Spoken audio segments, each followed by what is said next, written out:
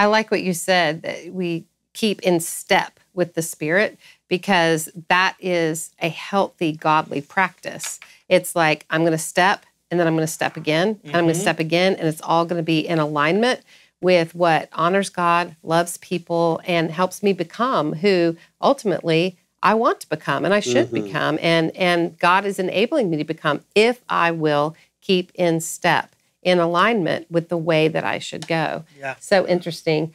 Jim, what do you have to say about this? Well, I think the idea of taking the covert and making it overt, God's word will help us with that. A big thing I think around on the very practical level around self-deception is have a group of people, even if it's 2 or 3. I've taught often about having a personal board of directors. That means you name 6 seats, 3 seats, however many you can, of people who will tell you the truth.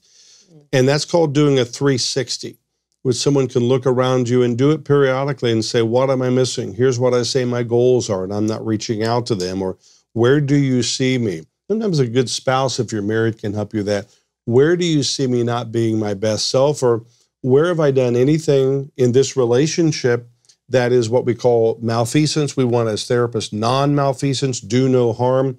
Where have I done anything that has been harmful to you? Said something, did something. I didn't follow through on what I said I would do. And again, be curious, not furious there, but to have some people who can speak into your life, not yes men or yes women, who would say, well, thank you. And yeah, here's, Jimbo, what we see. Joel, here's something I see going on in your life. And these are people who have their own words seasoned with salt, with grace. And they have a vision for me to be the best me I could be. I just don't want to do this alone. I love that. And that's one of the reasons why I put together this free resource that we'll put a link in the show notes. What's it like to do life with me?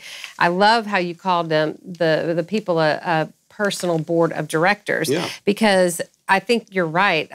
I love the questions you said. What am I missing, and where do you see me not being my best self? And this assessment will really help with that. I thought I would read just a couple of questions from the assessment, because I think those questions are going to be opportunities for healthy discussion.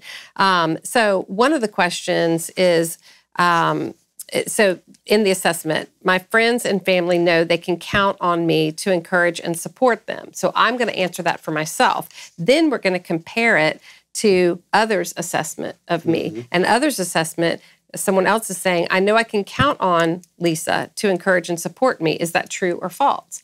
And so wherever I'm marking true, but my close, trusted friends are marking false, then that's where there may be some self-deception. Let me do one more. So I'm going to assess myself and say, I'm the first to apologize, or I'm quick to extend grace and understanding.